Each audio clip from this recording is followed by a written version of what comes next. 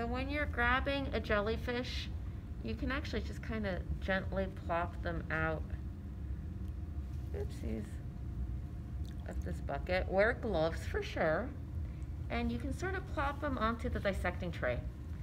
And you want to sort of spread them out. These are actually really, really nice specimens.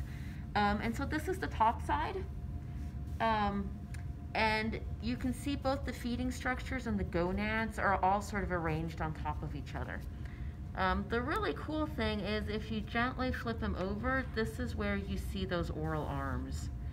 And that's really the only thing you need a label on the underside. And then you can flip them back over and take a picture or a drawing, and you should be able to label everything else on that little organism.